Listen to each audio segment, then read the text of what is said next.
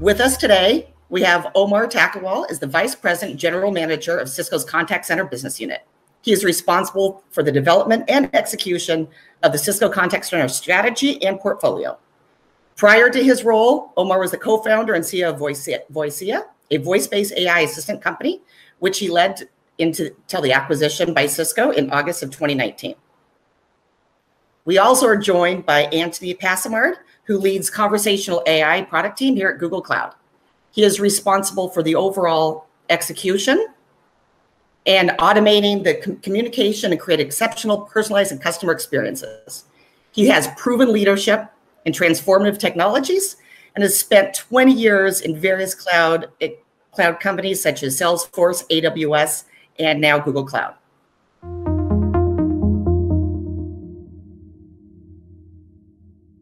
There's actually a lot of research showing the impact of AI in contact center, but the way we're seeing it is that until now, contact center always had to balance their operational costs with their customer satisfaction. And that's been always the challenge. You increase your cost, you can get better CSAT. If you decrease your cost, you get lower CSAT. It was almost directly linked. And that's what AI really is transforming today. You can actually achieve both, get a better CSAT and lower your operating costs. That's the revolution of AI in contact center. And that's fairly recent that you're able to achieve that. If you think a little bit about where AI impacts contact center, it's really about the first thing is helping human agent do their job better, be super agent, access to information in real time, et cetera. And we'll talk about that. But it's really about making them the center of the contact center and making them very good at their job so they can provide stellar customer experience. The other area is to help the customers when they need it at any time, 24/7 service, get their answers right there without having to talk to a human agent sometimes, and really get things done quickly, efficiently, and in a personalized way. And the last area where AI has strong impact contact center is understanding the data, understanding what happens in your contact center. What kind of information do you have access to? What are your customers asking of you? What are your agents doing well or not as well? And how do you find that all of that? AI helps you do that and really optimize your contact center operation very well. So if you think about the partnership with Cisco here and quantify, it's really around a lot of the technology that Google has developed over the years, particularly with technology around Google Assistant and the Google Home, and how Google has invested millions and millions of dollars and hundreds of people trying to understand better what people say, the content of the conversation, and be able to react to that. So from the first hello in your call to the analytics at the end of the conversation, AI is there all the way, listening into the conversation, helping customers and agents do their job better.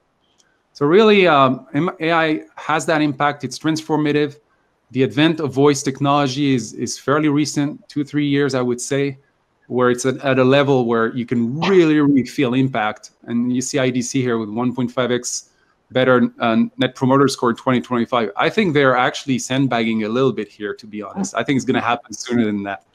That's my personal take. Yeah, I totally agree. I mean, let's take this back to people so we can understand what's the AI really trying to achieve.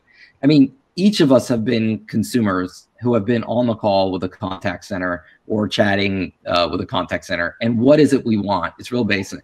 I want to wait less, right? Yeah, you're on that call and you're hearing music, you're chatting, and you see the bubbles on the screen. You want to wait less. Second thing is identify me faster. And don't be so rigid in identifying me, right? Like, we want to get past that really quick so we get down to the problem. And don't make me repeat myself. You want to hear people frustrated, ask them to repeat themselves the 5th time. And then at the end of all of that, really you just want to get your problem solved. So that's where the AI is going to come in terms of, reducing the wait times, getting you identified, not making you repeat yourself so the context is preserved, and then helping solve the problem. From the perspective of the agent, it's a really different profile. We were talking to some of our partners who had done these extensive interviews of agents, and they were surprised at a certain learning they had. They were surprised that a lot of the agents came back and they weren't getting burnt out because of the customer conversations. They were getting burned out because of the difficulty of the system interactions. I mean, they took the job of customer success because they want to speak with customers at the end of the day. And so if you can do the tools that basically the software that learns and does some of these interactions for them, at least the easy ones, the repeatable ones, the agent experience is happier. And we all know happy agents make happy customers. So the AI can impact both sides of this equation. We're all very familiar with the idea of flattening the curve because of the pandemic. And just to refresh everybody's memory there, the whole issue here and why so many people are at home and social distancing and wearing masks is that at a certain infection rate, we overwhelm the hospital beds. And if that happens, any particular local society is in big, big danger. And so we've put in all these incredibly impactful, painful solutions to protect us from the pandemic. Well, the contact center pretty much has the exact same problem. And it's also exacerbated by the pandemic because now all of a sudden you're not able to go into retail outlets as much, and you're on the phone or you're chatting, and the volumes are somewhat overwhelming. And so this is accelerating people's adoption of AI because the AI specifically can help with this situation. If you deploy a chatbot and a voice bot, instead of all those calls piling up and more people, experiencing what Gaurav was saying, your call's important to us, but, hear this great music. And they're getting really frustrated and so on. And it's piling up above the capacity of the human agents to process the calls in a reasonable amount of time. AI chatbots come in there, and some of them, if you look at like the 80-20 rule, you're going to find that some easy problems are very repeatable, like, resetting a password or asking for a location or did my shipment, did my package ship? Some of these are like repeatable and easy to handle, and a voice bot can process it and they can get the answer to the customer and they can get them off. And what that'll do is cut off a huge percentage of the volume, and the customer will be dealt with immediately. They won't be sitting through these wait times. And you bring that volume down, so all of a sudden it is below the capacity of the human agents. Now they're on the phone, they're taking calls, and people aren't waiting. And so it is a super impactful type of technology, kind of to what Anthony was saying. It gets us out of this trap of, spend a lot to make people happy, be efficient, and all of a sudden people are unhappy.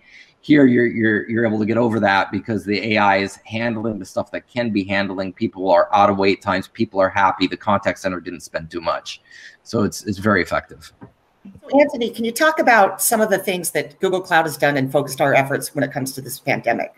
When this happened earlier this year, everybody at Google was very what we call googly. They all wanted to help all of a sudden. And so we all came together, and it was a massive collaborative effort, first internally at Google with different organizations. So our team partnered with Verily, for example, which is a healthcare entity of the Alphabet Group. Also worked with our healthcare vertical team, focused on healthcare first.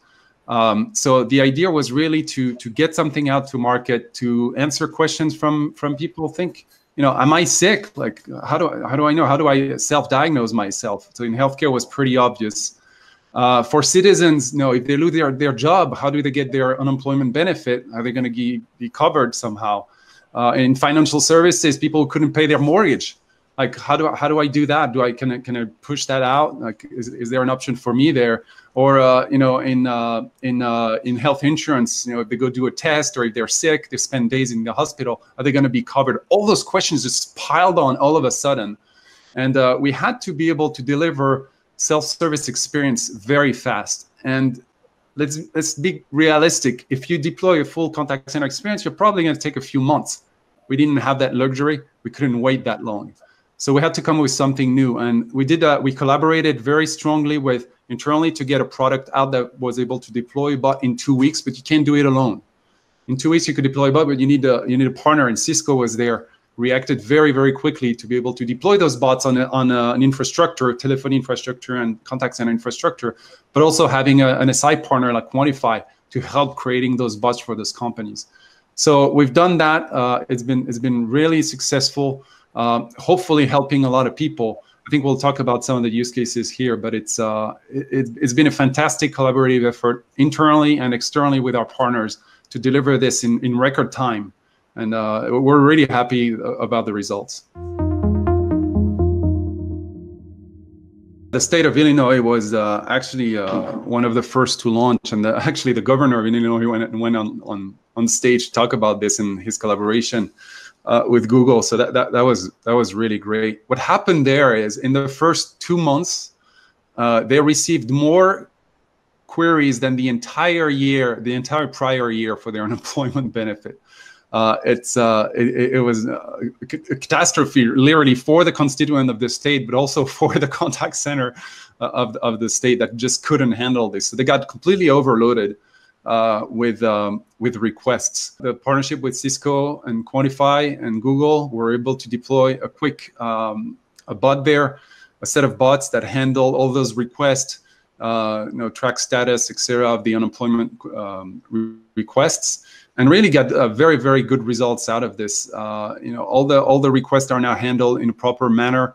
I think they're answering about 40,000 calls a day right now on both chat and voice channels. So it's both channels, which is really, really impressive. And if you think about a success story here, this was really a way to have strong impact on people who had lost their job and needed help and could not wait. And there was no way without AI that this could have happened, to be honest. And that's for us, the fast implementation, the really good quality of the bot, the great implementation, and the infrastructure to support that all came together to help people in this really tough time, especially at the beginning of the pandemic, but it's still continuing right now. If you think about, if you've worked in enterprise, you know that public sector is one of those sectors where it takes forever to deploy anything. This was one of the fastest deployment I've seen, and we've seen many other states now doing it with that rapid response VA. So it's fantastic to see that impact happening. This was really impactful. I was so proud to be able to work with the team here with Google and Quantify. And one of the things that we've seen since the pandemic happened is we had to create rapid response offers across a whole bunch of our product sets. And we ended up seeing, situations with governments and states having to set, nurses on health lines. We've seen situations where people had to, over weekends, set up a new contact center.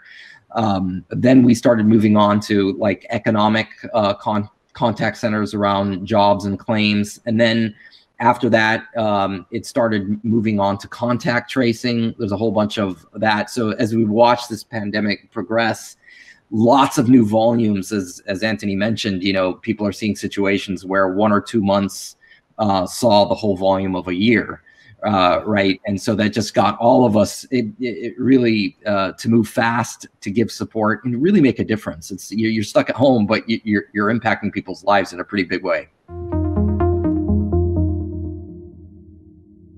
Google is very, very strong at AI. We know natural language processing. We know speech to text. We know text to speech. We have very, very strong technology there. And we wanted to partner with the leaders in contact center. And Cisco is a leader in contact center. And you can't do one without the other. You need both to deliver the solution. And so having that strong partnership with the leader was a way to leverage first an install base that Cisco has. And if you have a Cisco contact center solution today, you can benefit from Google's AI very, very quickly, but also leverage the knowledge and the expertise that Cisco had in the space to make sure that we're delivering the right solution, the right features that is needed in contact center. So that partnership is very natural, and we're really trying to meet the customers where they are. If they have those Cisco, or if they want to look at a leading contact center solution, they look at Cisco, then we want to be there with them and deliver what we do best, which is AI. It's been a lot of fun to work in this partnership, and it's very impactful because when we kind of look at our footprint, we have the largest footprint of agents on contact center systems of any player in the world in the United States. And we're number 2, and in some cases tied for number 1 in the international market. So we have a great footprint.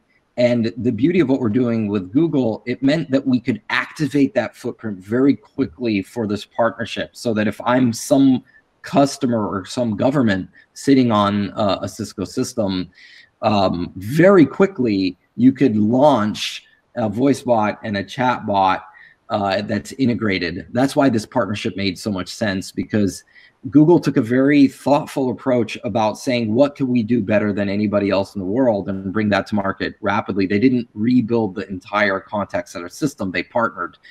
So it just made this very natural. So at the end of the day, when a customer gets off an interaction, there's really just 3 high-level impacts to them. The first and the most important, of course, is, did you solve their problem? But the way they think that through is, how easy did you make it? Like, are they, going to the next room and complaining about the interaction? They're like, hey, I got it solved. I'm happy. And then that ease, of course, impacts their feelings. How do they feel about it? And of course, that gets reflected in stuff like NPS and so on. So at the end of all this technology talk, that's all that matters, is solving it in a way that's easy, making them feel good about it. So the specifics about how we do that are, first off, you're doing the voice bots and chat bots to get them fast answers where it's an easy problem. But what that does is it changes the profile of the kind of problems that get through to the humans, right? Because you've taken off the easy stuff. Now the humans are getting involved where they can really add value. And there the AI plays a different role. It basically is there to make the agent smarter and faster by not interrupting the conversation with the human, but by bubbling up answers saying, hey, try this. Here's a knowledge-based article. Here's how we solved it last time. And that's really helpful in contact centers, because as you know, in many contact centers, the agents on the call, some of them are new because there's like churn in the industry. And so particularly in their first few weeks and months, the AI is just really hand-holding them and getting them to answers faster. And then when the agent gets off the call, the AI can come in and provide analytics and coaching. And so the whole process is impacted. And at the end of the day, what it does, solves more problems in an easier fashion, in a way that makes the customer happier. Omar, this is exactly right. And I think, even though Google is seen as a technology company and we think about technology all day, the way we're looking at contact center AI is all about business outcome. Everything we're looking at, every product, every feature, is all about how do I improve that business outcome for the customers. And keeping that in mind allows us to deliver the right products. Ideally, we would deploy that and you wouldn't even know it's AI. It's just natural conversation in the self-service channel. It's very efficient agents. It's great insights on what's happening for your contact center. Do you care what model you're using? Do you care what algorithm is there or this? And it doesn't matter really. Let us do the job in the back end. Let us provide the best possible.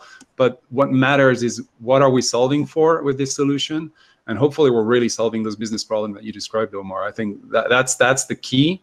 And as long as we're focused on that, customers will benefit on both end, the end customers and our customers. So that has to be the key message. How do you solve business problem?